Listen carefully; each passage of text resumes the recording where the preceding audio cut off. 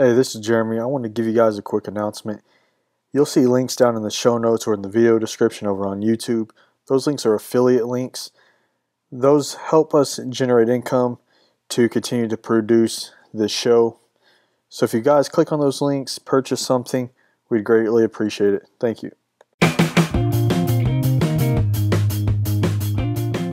Welcome to Woodshop 101, a woodworking audio podcast geared toward the hobby weekend woodworker. Your hosts for the show are Jeremy Crawford and Drew Shore. Join these two different craftsmen for a lighthearted banter about everything in woodworking, online education, and how they produce content. Topics could include the latest news, tips, tricks, and designs, to include furniture, crafts, and shop projects. Welcome to episode number 4 of Woodshop 101 podcast. Today we will talk about table saw blades, router bits, and how we keep them clean. How are you doing tonight, Drew? Doing pretty good. Glad to be here again. So am I. After a few days delay, family getting in the way, and day jobs, it's glad to be back. And muscle pulls, don't forget. Yeah, and muscle pulls. How'd you do that? I wish I knew. The rib cage pull, I could tell you, I was assisting a patient at my clinic where I work. The wheelchair that he was in, he was kind of crooked in the doorway, and when I went to kind of reposition the chair by picking up on the back end, my rib cage just snapped, and it was hard to breathe, move. Just about anything that I took for granted was difficult to do. So it put me down for about 3 or 4 days. Yeah, that sounds pretty painful. So you feeling better? Oh yeah, the twinge in my rib cage has been gone for a couple days, but my neck just went away this morning. Well, that's good. At least you can get back out in the shop hopefully this weekend. Yeah, I actually plan on doing some work tomorrow evening over the course of the week, so I'm ready for it. All right, so what's going on in your shop? What do you plan on starting with tomorrow and working through the week on? Well, I've got plans for a little bench that I'm going to put inside the shop by the back door, so my wife and I can have a place to sit down and take our shoes on and off, because she doesn't really like tracking in shoes into the house. So I've got just a little bench with a storage shelf underneath it, but the way I'm going to build it is going to be a little different. Instead of it being just really slapped together with pocket screws, I'm actually going to make it a bench of joints. So every piece that's going to be assembled is going to have a different kind of joint. The legs are going to be attached to the skirt by a dado joint. The shelf to the legs are going to be attached with a sliding dovetail. The skirt to the top will be attached by an offset tongue and groove. And the legs to the top will be attached with pocket screws. So it'll be an interesting project, because there are going to be different ways to join pieces of wood together. So I figured it'd be kind of cool to show them all in one project. Yeah, I can't say that I've ever seen somebody use several different joinery methods in one project, but it'd be interesting to see. And it shows that one small project can be done several different ways. Exactly. Whether you go as beginner as pocket holes, or you go a little more advanced with sliding dovetails. It can be done in multiple of ways. Let's see, I actually just released a video today, one that I've been promising for a while now, on how to turn and finish a wooden pin. Back in episode number 2 of this show, I had promised people that I would show how I turned a wooden pin versus an acrylic pin and how it's finished. Because wood's a little more beginner friendly than acrylic. Acrylic's got to be turned a certain way. And it's a little harder, and it's got to be finished a certain way. Pretty much just buffing through 12,000 grit sandpaper. But a wooden pin, a little easier, a little more forgiving. And if you can't, or if your turning technique's not very great, you can at least sand out your mistakes. Acrylic, it's harder to do that. So I finally got out in the shop and made that video. In fact, I made that video about a week ago, or a little more than a week ago, and it's taken me this long to write the show notes because I started writing the show notes for it, and then I was like, oh man, that actually sounds like a good article on its own. So I took that out and I started another article, and then I started down another trail on another article. And I was like, crap, I need to go back and finish show notes and get that released. So I wrapped that up this afternoon and finally got it released out. And so hopefully it'll be sitting in your guys' inbox. You can go over there after you listen to this and watch that. So yeah, that'll be cool because I haven't really got into turning a lot. I think seeing something on a beginner level would be good for me because I plan on getting into turning sometime pretty soon this year. Yeah, turning wood versus something like an acrylic, or even like a stabilized blank that stabilizes with resin is a lot easier. It's easier on your tools for sure. And I right now I have traditional tools, but I use easy wood tools, carbide tools, and I love them. They're easy, they're quick, and something about turning, man, just getting out in the shop and in an hour, or 2 hours, or 30 minutes, you have a completed project. It gives me a sense of satisfaction. I don't think I'll ever get rid of or stop doing traditional woodworking because I like the design aspect and the build process. But every once in a while, when you just want some instant satisfaction, jump on the lathe and shortly you'll have a completed project.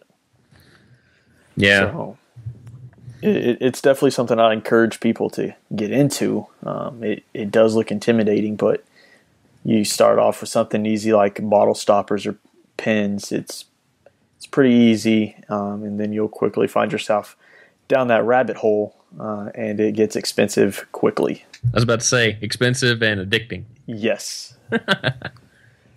All right, so let's go ahead and start off on tonight's topic, and one that we've talked about several times.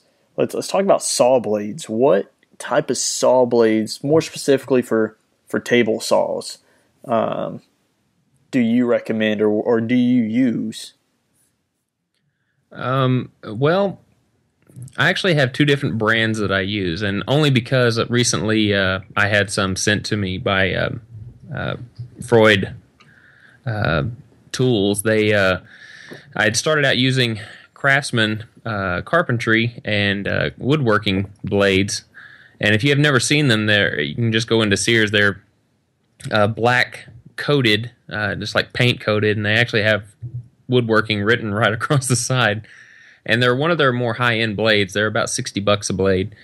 And the only two that I really use in my shop primarily are the combination blades, which are about a 50-tooth count blade, and a plywood blade, which is around an 80-tooth count.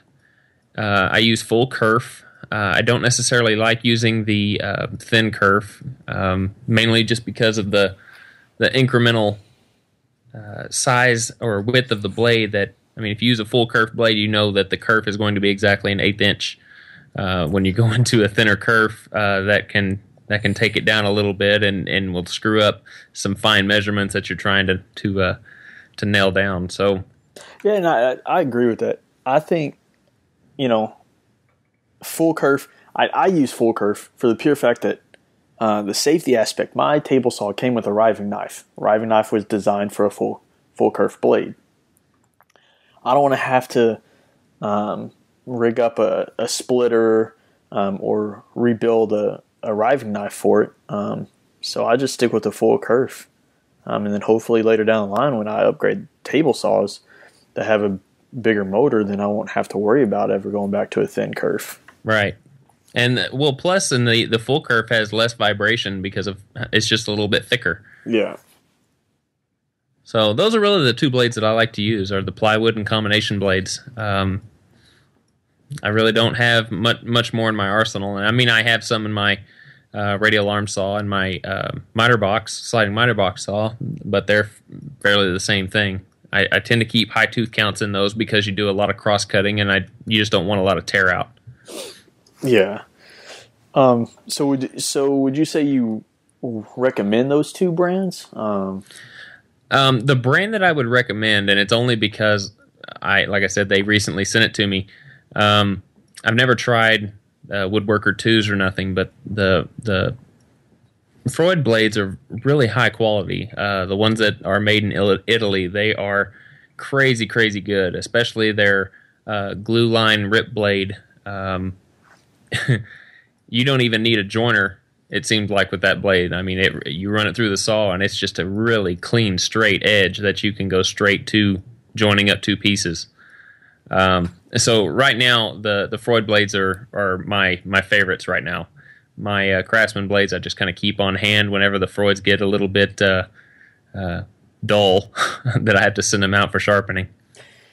And I think that's another reason. I don't know much about Craftsman saw blades, and I don't really know how well they can be sharpened or if they can even be sharpened. But I definitely think in the long run, spend a little more on a blade that you can take down to like Woodcraft, Rockler, or you can send back out to Freud and have sharpened. I think in the long run, that's going to save you money. And I'm pretty much speaking from experience because I use the Home Depot Lowe's special blades. Go in there and spend $20 or $30 and I pick up a blade. So over the course of my woodworking, I've probably spent a couple $100 on table saw blades. Why can't I just fork out the $100 and buy like a Freud Premier Fusion blade, their combination blade? Mm-hmm. I don't know. That's something I hadn't figured out, but I'm going to. I have settled on it that these disposable blades, as you will, that they only get me so far, and I've spent a lot of money on them. Are they great? Yeah, they're awesome blades while they're sharp. But that's the thing is, not a lot of people will actually try to sharpen them because the tool's still maybe not very strong, or it heats up and then it's going to lose its properties, so it won't stay sharp. So I think I'm going to switch, and I've really looked at Freud. I've looked at the Woodworker 2, talked to a lot of people. People like Mark Spagnolo swear by it. But then I go talk to people at Woodcraft and everybody else that uses them and uses Freud. And they say the Woodworker 2 is more designed for full blade height. No matter what you do, it's designed to be done at full blade height. And it generally has more vibration. That's why they recommend the stiffener. Mm-hmm. Like I said, I've never used it, so I don't know. But I don't want to do a lot of what ifs if I'm going into the place that I buy my tools and they're telling me their experience with it versus Freud.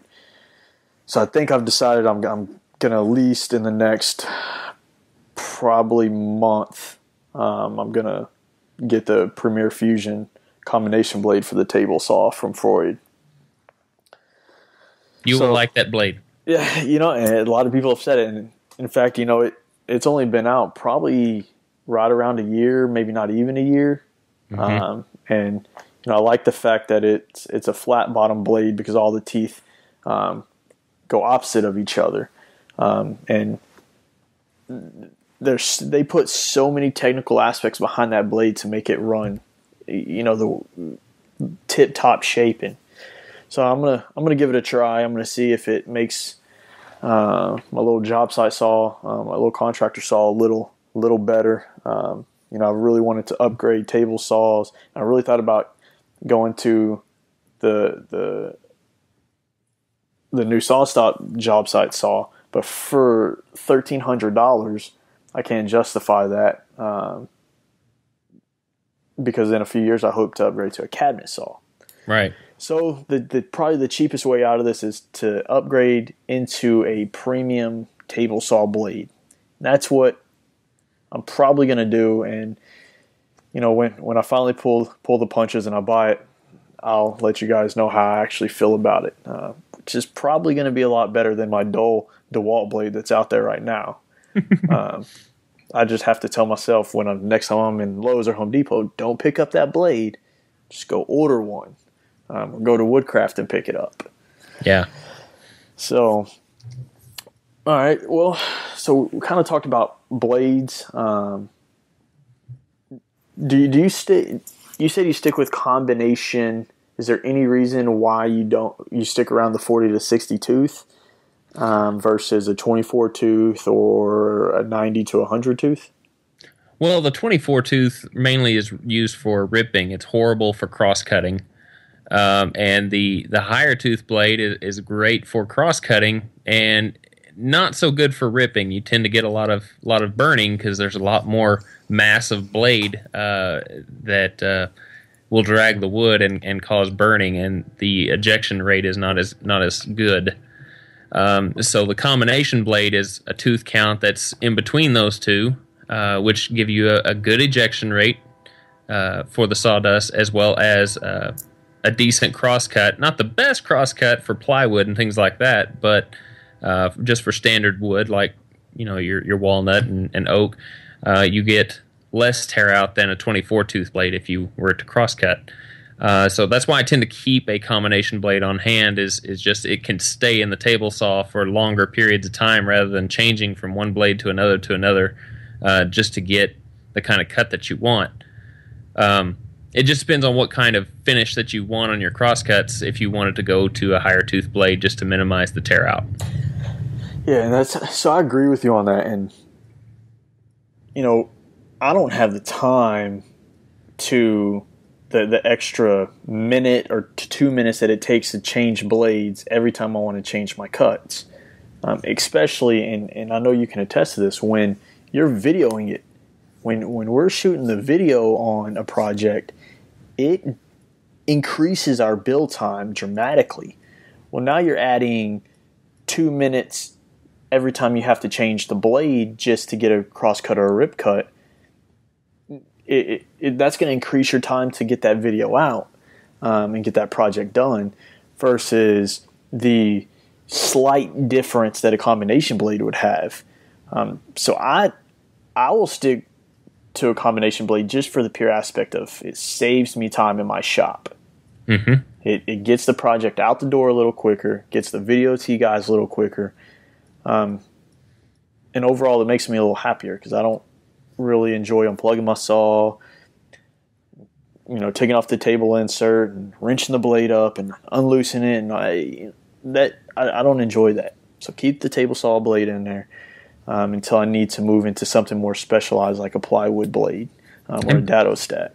And plus the Premier Fusion blade, like you said, it had a flat tooth bevel on it, which is another thing I like to have. I can keep that in the table saw. So if I need to nibble away anything for maybe like a half lap joint or maybe a small dado, I don't have to change my dado stack because of that flat tooth bevel. I can eat away a whole bunch of material single pass at a time and have a flat bottomed groove or dado, and don't have to worry about changing anything. But if you go buy blades at Lowe's, Home Depot, places like that, you're going to find blades that have the alternating tooth bevel, which gives you a kind of a groovy looking bottom, which, I mean, if you're trying to make a nice clean dado or groove, it's really not the most desirable thing to have. Yeah. So it's just another time saver. Exactly. All right, so let's talk a little bit about router bits. Do you have any specific brand or specific router bits that you prefer in your shop? I hate to say this. I keep going back to Freud, but I've gone through several router bits with Craftsman just because you have a Sears nearby or anything like that. You're going to want to buy something that's convenient, of course. And you can buy router bits from Lowe's and Home Depot, but it kind of comes back to the money that you spend. If you buy a cheap blade or a cheap router bit, you're going to end up probably replacing it or having it sharpened more and more often than if you buy a quality one. And like you said, the Freud company tends to put a lot of technical aspects into their blades and bits, so the router bits that I've recently started using are Freud, and they are very, very clean cutting. And for some reason, I don't know why, but the pitch from like pine and stuff doesn't seem to accumulate as bad on those Freud blades. It's like they've got some kind of Teflon coating on them. I don't know. Yeah, Freud. In fact, I don't know of any other brand. There could be out there. I don't know. So if you guys know, give us some kickback on it. But I think Freud is the only one that has started a line of, I think what they call them quadricut blades, where they have actually 4 blades on it versus the 1 or the 2. You're supposed to create a cleaner cut. They're a little more expensive, but ultimately goes back to the table saw blade. Does it save you time in the shop? If you don't mind cleaning up your cuts, then stick with a single bevel or double bevel. But if you want to spend more time designing the next project, getting that one out the door, then look at the quadricut. Like I said, I personally have never used it, but I've heard nothing but good things about their quadricut line. So do you have any specific router bits that you think should be in your shop at all time? The profiles, really you need to have a flush trim bit. A V-groove bit is sometimes nice to have, especially if you're making signs. Roundovers and cove bits are also a nice starter bits to have. In my opinion, and people will probably argue this, but having the half-inch shank bits over the quarter-inch shank, I feel are a lot more safe as well, just because the vibration is less, and because there's just more material on the shaft to have a chance on breaking, which it can happen. I'm not saying that it will or it does very often, but I mean you have less material that it's kind of a weak link of your bit. So I prefer to have a half-inch shank bit and those profiles that I mentioned. Yeah, and it goes back to, in my opinion, saving money again. If your router if your router can withstand a quarter and a half-inch collet, then go with the half-inch bit, because when you upgrade that router and say you get the Porter Cable 3 horsepower or the Triton 3 horsepower and you put it into a router table, those are pretty much going to strictly be a half-inch collet. So if you've invested all your money into these quarter-inch collets, you won't be able to use those bits into your router table. So if your handheld router will accept both, then go with the thicker bit, because they'll spin faster, they'll spin cleaner, less vibration, and you'll be able to use them in that bigger router. So for me, if I can get it in a half-inch, I get it in a half-inch. I'm exactly like you. I don't want to have multiple bits in both quarter-inch and half-inch. To me, I'd rather spend money somewhere else in the shop.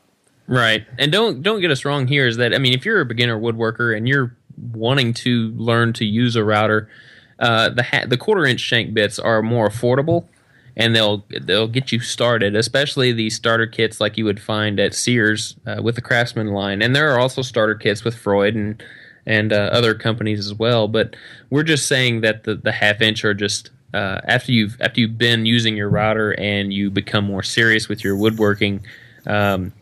If you're looking for money savers and time savers, as well as just a cleaner cut for that matter, the half-inch shanks are a lot better choice. Exactly. And if you're looking to pretty much just do edge profiles, the cheapest way to go is a compact router, which they generally only accept quarter-inch.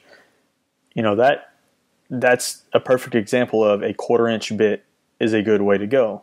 I don't know of any compact routers that accept half-inch collets, but that's just because I don't really have one in my shop. Do I want to get one? Yes, because I'm tired of getting out my big 2 1/4 horsepower to just run around a quick little plaque or a table. So Yeah, I know. I've been meaning to give me one of those too. yeah. So that's a topic for another discussion, another day. Router bits that I prefer to use, I haven't had any Freud. I will probably get one. In fact, I'm planning on a new workbench build. In fact, it's going to be a budget workbench, budget Rubo build. And we'll see how budget it is because I'm keep trying to reel myself back from buying bench crafted hardware. But I think I'm going to build the entire thing out of 2x4s. I think it's going to somewhere run in about 15 2x4s. That's going to exceed the width of my planer, so I'm going to have to flatten that top somehow. Well, Freud makes a 1.5 inch straight bit that will do a really good job of flat. It won't make it perfect, but it will do most of the work for you. And I could spend an hour using 1.5 inches, where I could spend 5 or 6 hours using, a 1/4 inch or a 1/2 inch, 3/4 inch straight bit. So that will probably be my first purchase with Freud router bits. Will be that 1.5 inch. My go-to company is CMT. I use their yellow line, which I believe is their commercial line. Their black line, which color differentiates the bits either orange or it's black. I believe the black line is more of your like hobby shop line. I jump on Amazon, and that's where I get my bits from because I get them in free Prime shipping.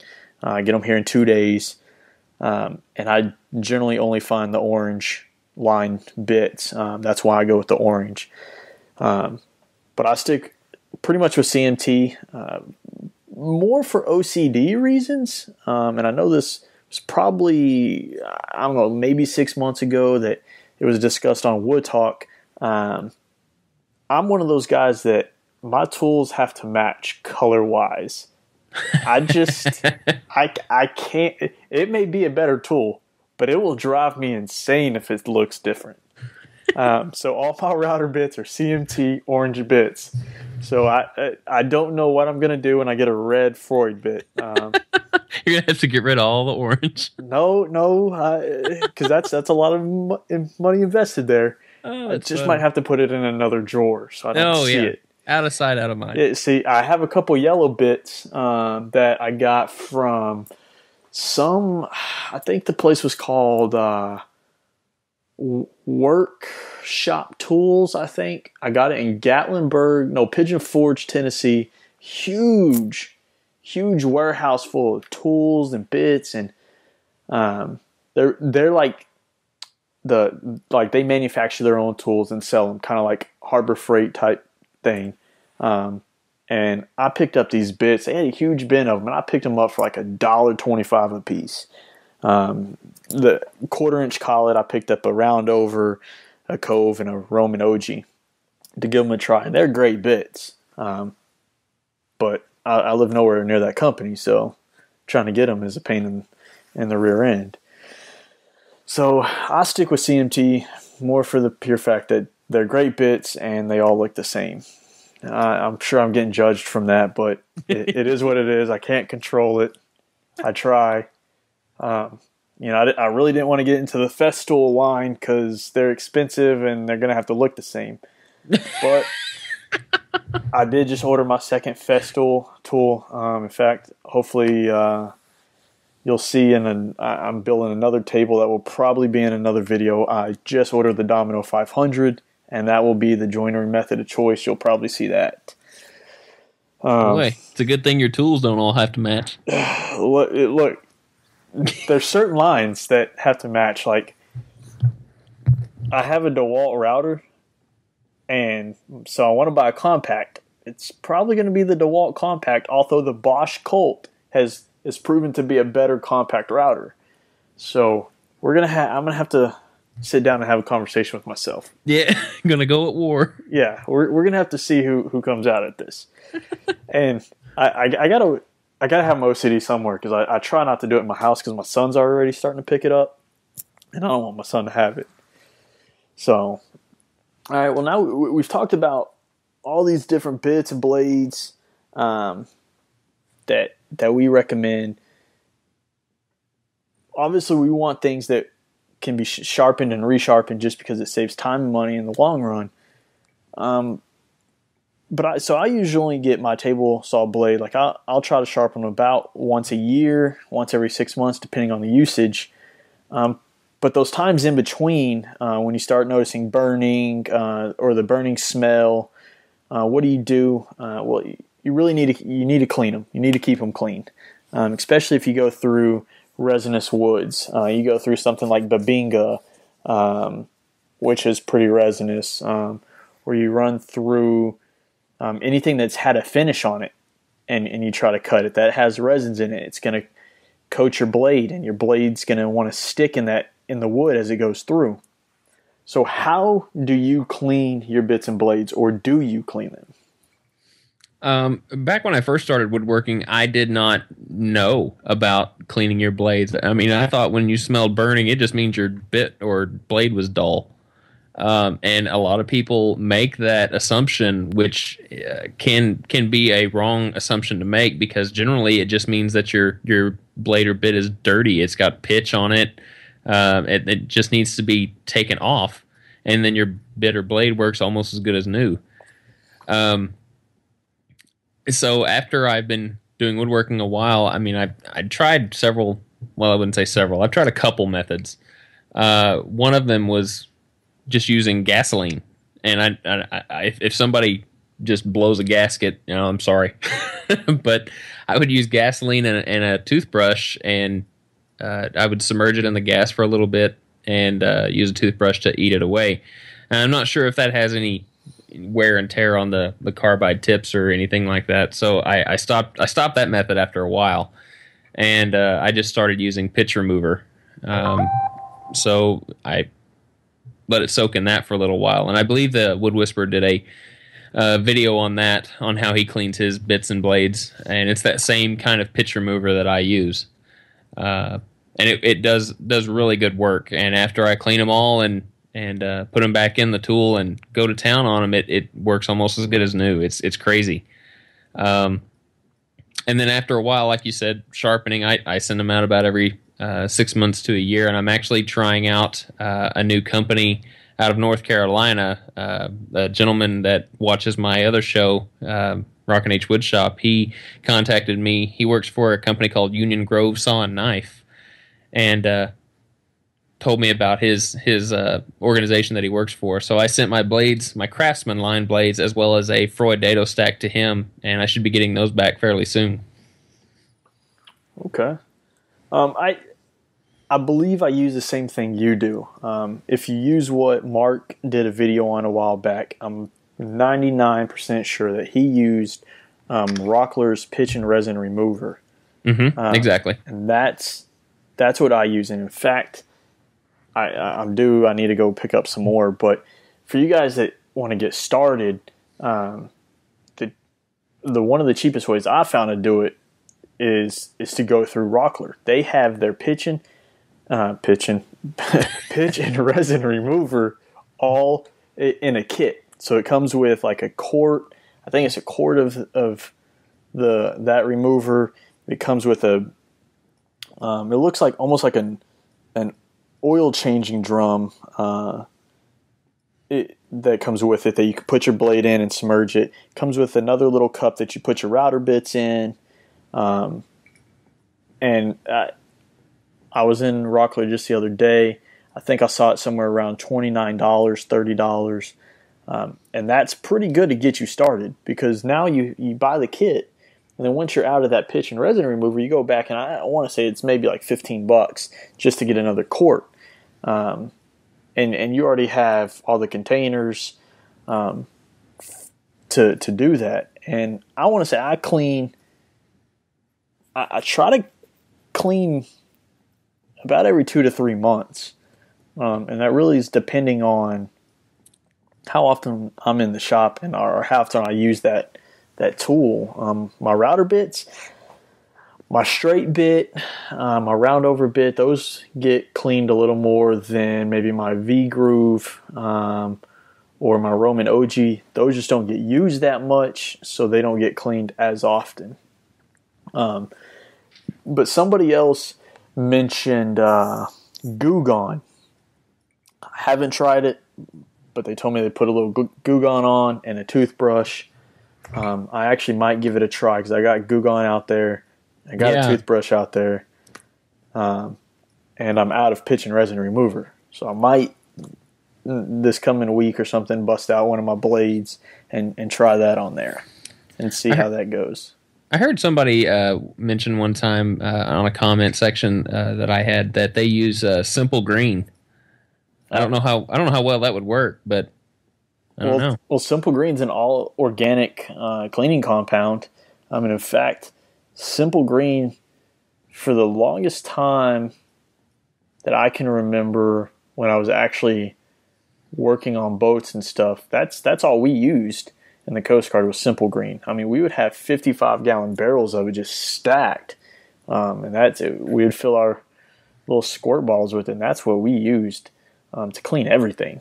So I don't know how well it would work to remove the pitch and resin, but it is a great cleaner for other things. So there you go. Some things to try for you people. Yeah, y'all give us kickback on that. Let us know if it works. And if you already use it, let us know how it works. I'm really curious to find out. Yeah, I mean, if you have another method, a preferred method, let us know. I'm all for trying to give things a new shot and try things, especially if I'm at where I'm at now, where I need to go buy something new to clean. I'm all for trying something new. So, all right. Well, I want to mention one thing to you guys.